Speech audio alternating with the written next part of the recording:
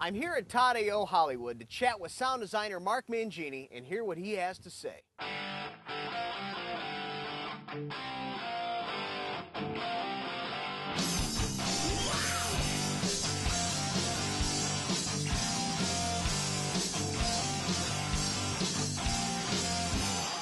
Okay, so here we are with Mark. I appreciate you coming on the show, man. Yeah, this is cool. How did you get your start? Well, it was really an accident. I mean, do you want to hear the sort of accident story? I want to hear how you got started. I know that's what you just asked. I was watching the Oscars. I was a foreign language major in college, which maybe we'll talk about later because it affected my ability to sort of create languages and voices for creatures, which I do a lot of. But I was in college, and I saw the Oscars in 1973 or 4 and realized I really wanted to be in the movie business, so I dropped out of college, drove to Los Angeles with the intention of getting into the movie business somehow. And the first gig I got was at Hanna-Barbera Studios. It was completely fortuitous. I knew a friend of a friend of a friend, got me an interview, and I got into the sound department at Hanna-Barbera cutting cartoon sound effects. But I did not deign to be a sound effects editor. I didn't even know that sound editors, designers, mixers even existed. I would go to the movies and just accept sound for what it was, but it was my first foothold in the industry, and I thought, I'll take anything. So I took a job as a sound editor in cartoons. Now, cutting. This is not cutting as we know cutting today. This is actually with a razor, correct? And slicing up. Well, yeah, this is antediluvian, steam-powered, sprocket-driven belts and gears and cogs on a device called a moviola. Yeah, nobody uses them anymore. It's real physical. Yeah, the equivalent of glue and tape and splicing and cutting and film. Rolls and spools of film. Yeah. So you get started. Sound you can touch. There you go. I don't know if that has value. Probably sound you could smell at that point with all the accent. So you get started. I mean, what are some of the things that you're exposed to at Hanna-Barbera? We're talking lots of cartoons and good stuff like that. That's pretty fun experimenting, right? For me, and when students ask me what's great training to be a sound designer, and maybe we'll talk about whatever that means, sound designer, cartoons were the greatest training for a sound designer because it taught you that the action that you saw on screen did not have to be mirrored in sound that matched it. You could use metaphorical sound. So when when Fred Flintstone rolls a ball and hits a bunch of people, they all fall down like bowling pins, not body falls. Or you hit somebody on the head, you don't hear that. You'd hear a pan clang or some birds twittering. You extrapolate what the sound would be. And those are the sort of the fundamentals of sound design, of extrapolating what sound could be, not what sound should be. So I thought that cartoons was the best training ground I could have had for becoming a sound designer, because it forced me to think metaphorically. Now, you went on to work on some pretty big films. How did that experience of metaphorical thinking for sound translate into movies like Spiderwick Chronicles or Fifth Element? Wow, that's a big leap. That's a 25-year leap. We don't have enough tape for that. We can cut this out and then rearrange it. I mean, do you want to know literally how my career path went? Is that the question? I'm just thinking of how that mindset translated of thinking metaphorically with sound. Does that translate when you're doing realistic films?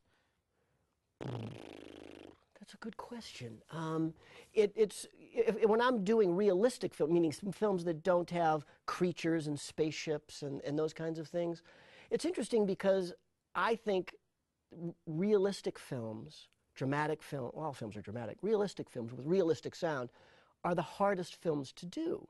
For some reason, for me, the Fifth Elements and the Star Treks and the Spiderwick Chronicles are a lot easier for me because I have an active imagination. So when I see a visual effect, a CGI shot, my mind immediately goes to, or my mind's ear goes to, oh, I know what I think I want that to sound like. And I get to play. And nobody can tell you, oh, it shouldn't sound like that. Who are you to say what that creature should sound like, or that, whatever. So to me, those kinds of films are easier than realism. To me, creating verisimilitude is so much harder because we all live in that real world. We have an expectation of what that should sound like. Now, the onus on the sound designer is to understand that and then take it to sort of this other place of, I'm tricking you into thinking this is reality. Ultimately, that's what sound design is as well. creating things we haven't heard before, making you think that that creature could really sound like that. But it's a lot harder to do it in reality, to place the audience in a sonic environment that feels like they belong there, and tricking them into thinking this all happened in real time with sound, not the little bits and pieces of splicing that occurs to create montage. So you've been doing this for a long time. What's the most fun you've had on a project? I've had so many great projects it's embarrassing to even talk about. There's no one favorite. I have 3 favorites that come to mind: Raiders of the Lost Ark, The Fifth Element, and The Green Mile. One of the unifying themes with all 3 of those projects were that the filmmakers recognized the value that the contribution that sound made, and they gave me or us a great deal of time to pursue sound. On all of those projects I was on for at least 7 to 8 months, and it made a difference in the quality of the sound for those films. I think just jumping ahead by 1% is The Fifth Element, because Luc Besson, the director, to me became and embodied everything that I thought a French filmmaker would be, which was a passionate artist who respected and admired the contribution that all the other contributors made to their project. So Luc, unlike most other maybe Hollywood filmmakers, didn't micromanage me. I spotted the film with him, and then he let me go, and we didn't talk for months. I think we checked in. In fact, we had one sound design review session. We looked at the film together. We talked a little about concept. You know, what do you want the movie to sound like? And then I went off and I started making the first batch of sounds. In this case, it was the air cars for The Fifth Element. I brought them to him one afternoon and played like the first 3 sounds. And he said, I can't do it. I'll do a bad French accent. He said, that's very good. Thank you. And that was the last time I saw him till the final mix. Completely trusted me to prepare this huge space epic with all the sound, creature voices and vehicles and atmospheres and aliens. And he didn't need to hear all of that. He just felt like, okay, I know I've hired a guy I can trust. And he did that in every department. And that was so refreshing. That felt so good.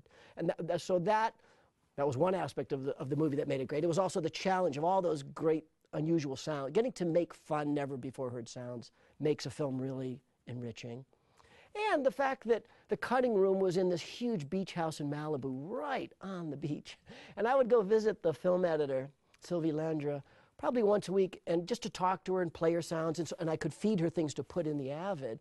So, you know, I'd show up at 11, and we'd drink wine, and we'd eat on the beach, and then they'd make us lunch, and then we'd look at a little film. This is a hard day work for you. Holy smokes. I'm painting a really bad picture, because this will never have jinxed. It's grueling work.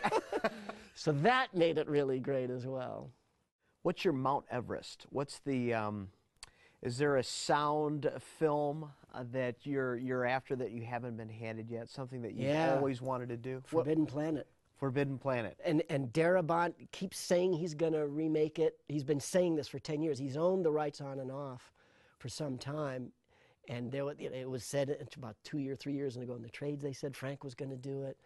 And I have dinner with him tonight, in fact, and I'm going to ask him about it. I think he's already lost the rights to it, and it's maybe they've moved on to another filmmaker, but that to me was one of the great synergies of sound design and musique concrète, all the work that Bibi and Louis Barron did with these analog circuits that, you know, when you watch that film, when you listen to that film, you don't know is it sound effects, is it music, what is it? Whatever it is, it's all working on one level dramatically to make that planet and the id monster and everything else that sound score, design, whatever it is, does. It all works on this one level because it came from the creativity of one person or 2 people, this husband and wife team of Bibi and Louis Barron. And to me, that's the ultimate Everest, is to be given that challenge of, Mark, I want you to create the sound of this film however you do it. And being a musician as well, I have that skill set to rise to that challenge. And if it means doing things musically, I have that skill set. If it means that we don't want to go musical, I can do that too. I want that film. And Forbidden Planet was the classic.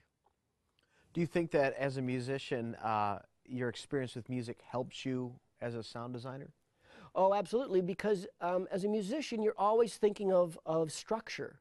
you know, you want to think of beginning, middle, and end, dynamics, frequency, you know, high, mids, and lows, all the components that go into writing a really listenable piece of music also go into the creation of good soundtracks on the macro and the micro level, and on the sort of the global level of, let's look at a film as a composition.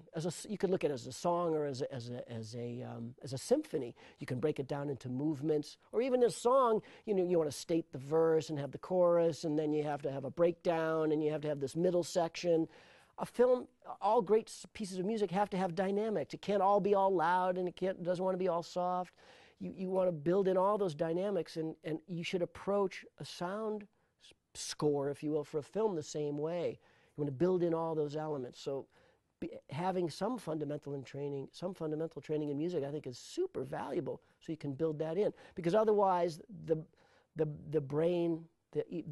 ear tires quickly if you only have one, if you don't have a musical approach.